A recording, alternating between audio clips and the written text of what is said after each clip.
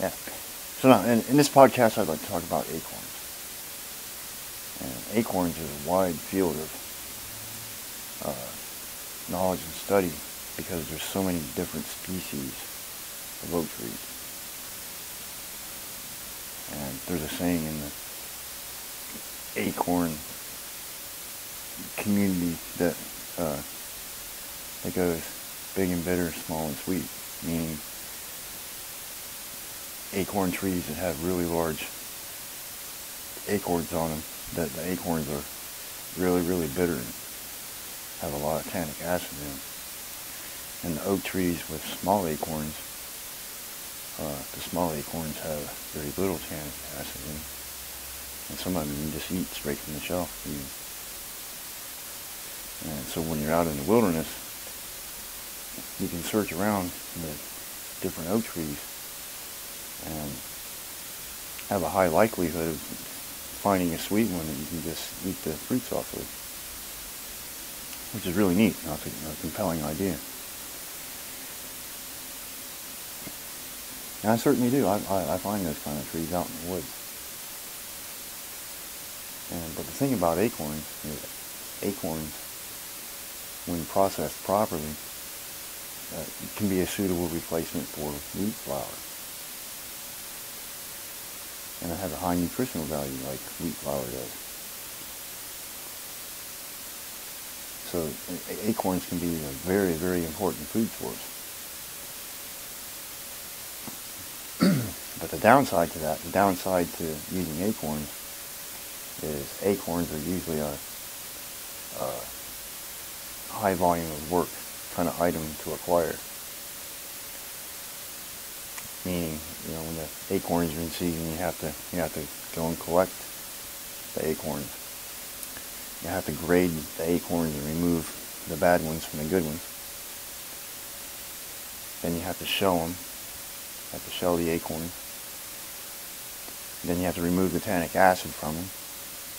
And if you're going to make flour from them, you have to dehydrate the acorns and then grind them into a flour. And once you've gone through all those steps of work, that turns out to be a lot of work. So it's not something that, just your casual survivalist with an emergency need to feed himself, and that's not something you're really going to do. You're not going to do all that work. You don't have time to do it, for one thing. And even if acorns are perfectly in season right now at the moment that you have the need for them, you can go collect a bunch of them, grade them, collect them, grade them, shell them out, boil them, dehydrate them, grind them into flour. You're going to be 2 whole entire days for doing that, if not longer. So in an emergency survival situation, the processing of acorns is probably out of the question. So, but if you're living a lifestyle and you're gathering foods as they come in season and you're processing them, and you're putting them up and storing them for later on, for later use, then working with acorns becomes way more possible. So you have to make it a matter of your lifestyle to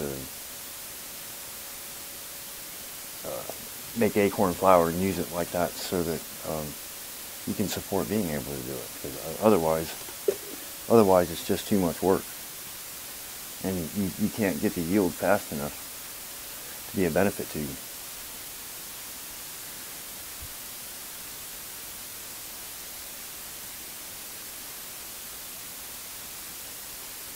So quite literally, if you plan on using acorns in your wilderness survival practices, make it at home in your leisure time. Store it up, and you do go out to the woods and you take that camp out. Bring your acorn flour with you and use it.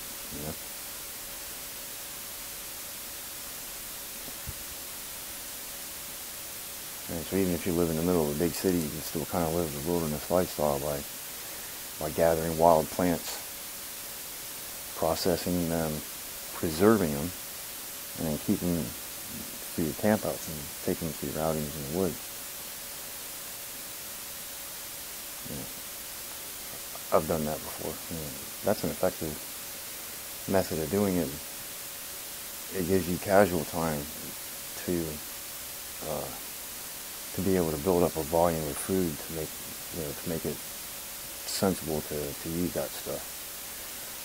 You know, there's so many wild foods out there in the woods that you can just pick and eat just straight away.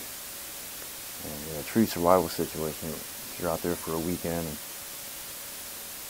you got to get yourself out of the woods, you know, you're stuck out there overnight and you need a meal today, you got to have something you can just pick and eat, you know. And so that's how you're going to survive.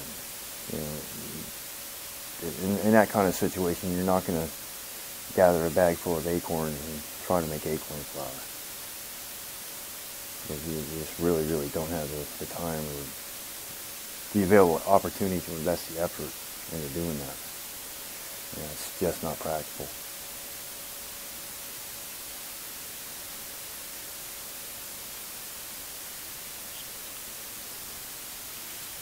So once you have the acorns and have the acorn flour, you know, you've gone through the work of doing all the processes to get your acorn flour and you have it ground up. There's a lot of things you can do with it. As I said earlier, you can use it just like flour. So you can make flat breads out of it, scones, things like that, pancakes. You can mix it 50-50 with regular flour and extend both materials if you want to do that, and that's what a lot of people do. That's a common practice. You know, you do the same thing with buckwheat flour. I happen to like buckwheat flour quite a bit, and I always mix it half and half with regular flour and make my bread out of it, make my pancakes, make my waffles, whatever I'm making out of it. And so I use acorn flour the same way. And yeah, it's really good.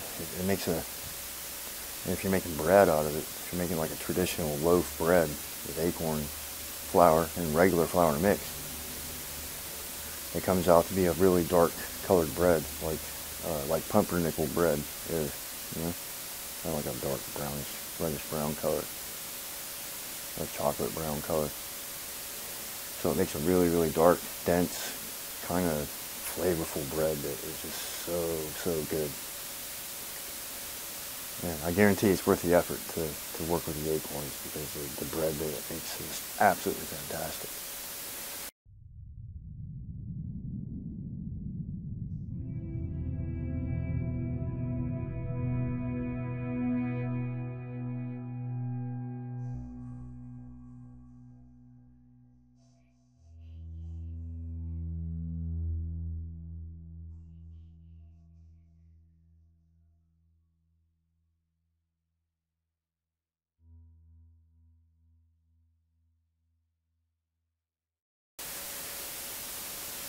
But it's not something you do quickly. You know, you have to make it a matter of your lifestyle, and not a matter of your emergency, to be able to have the acorn flour effectively and use it the way it should be used.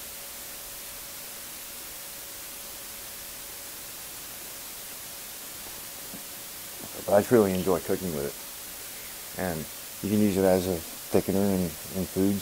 And when it's dehydrated, you can put it into a stew, and it'll absorb a lot of the liquid in the stew and make it thicker. You know, and it'll add a nice, kind of green aspect to the dish, whatever it is, which is always really nice. You know, like you put barley, in some dishes. So, acorn can be quite nice the same way in a stew, like a caribou stew. Put an acorn in it. It makes it very good. That makes it very good.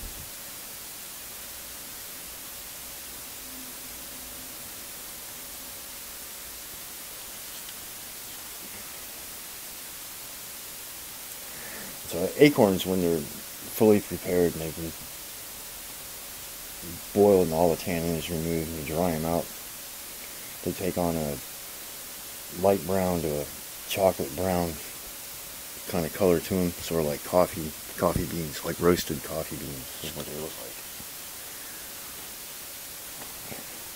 Yeah, so it takes on the same coloration as roasted coffee beans.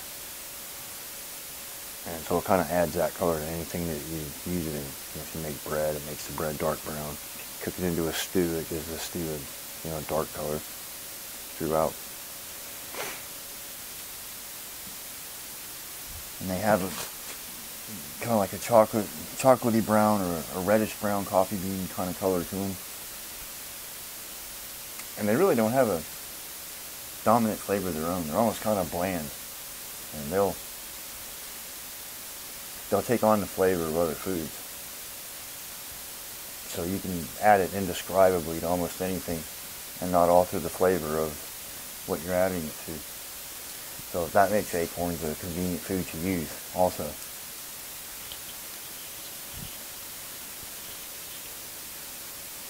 You know, it's a hard thing to add a really strongly flavored something to a dish that, is a conflicting flavor, and then have to eat it. That's really difficult to do. And if you have to do that, then you're placing stress on your survival situation. And so using acorns, they have a bland flavor that doesn't really alter the flavor of anything you add it to. So you can use it in almost anything to stretch it. That makes it a really convenient thing to use and to have.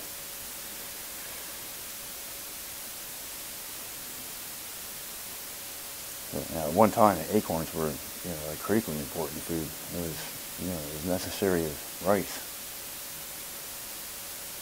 But acorns have fallen out of use, and I don't know why, because it's such a valuable and such a good food, and such a wholesome food. I can't understand why we're not still using it. That's kind of baffling to me. But it's the same with sumac. Sumac is popular among us, survival enthusiasts. The mainstream public doesn't demand using it, so sumac has largely fallen out of use because of that. And wow, look at what a wonderful food that is, a wonderful drink it is. So you just can't say enough about acorns. Acorns are still a valuable food today. They're not good to use in an emergency survival situation, as I said, because of the processing times.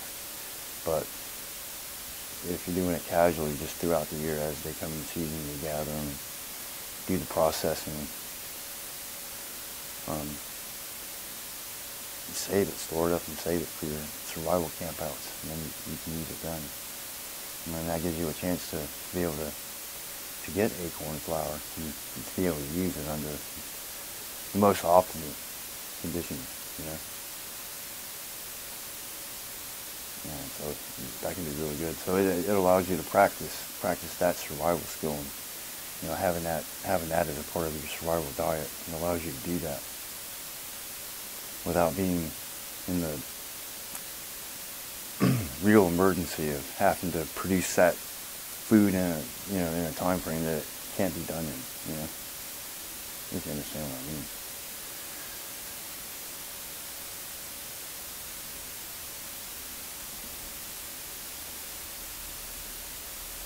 Thank you, folks. This is Prapper Jack, and thank you for listening to today's podcast.